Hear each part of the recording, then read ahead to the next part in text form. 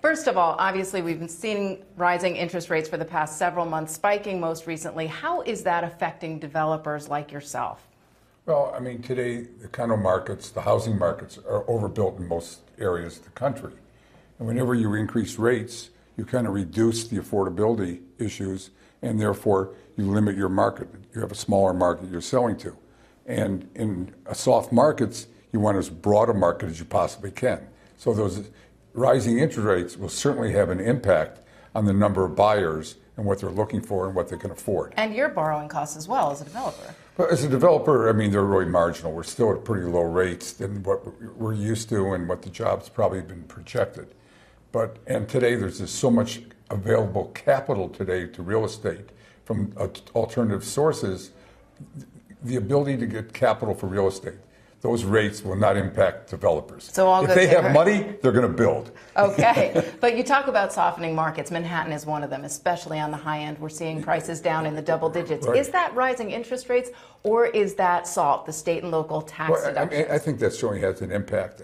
You know, people haven't really felt it probably in their pocketbooks yet, but certainly I think, you know, the smart, really wealthy people understand what's coming, and the question is, you know, I think they're looking to see what happens out there. People are hesitant. They're on the sidelines. Will it get worse in Manhattan before it gets better? It could, because there is a lot of supply. So therefore, from the standpoint of, you know, being able to sell, and people know they have a lot of alternatives, and there's no really rush to buy today. I mean, I think we'll change all that with Hudson Yards when they see what we're selling there, because it's so unique. And it's nothing like any other product in the marketplace. And I was going to say, you have both condos and rentals in Hudson Yards. Yes. Will this help the rental market, though, which we're seeing the rental market, up? You know, has been really strong across the country today. Because I think today people are, young people especially, would rather rent than buy. I think that all goes back to the housing crisis when they saw what happened to their families, you know, in 2008 and the dislocation that occurred. And I think today we have, with the younger people, more of a desire to rent than buy. So is New York City overbuilt, in your opinion? I think right today, I think you could say New York City is overbuilt. You can.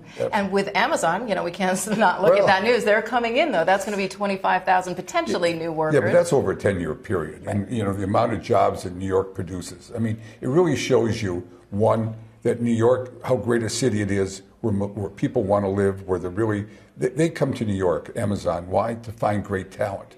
Corporations only survive by being able to attract the best talent. And certainly New Yorker is and the place where most millennials like today. As you can see, that the demand is great. The city is growing. And I think Amazon is here to really capitalize on that. Do you wish Hudson Yards was on the east side, though, a little closer to Long Island City? I like where it is. I mean, I think it's, you know, I think Hudson Yards will change the way people really look at New York. We're creating a live, work, play environment, in an environment that's never existed before. You know, I like to say it's New York, as New York should be.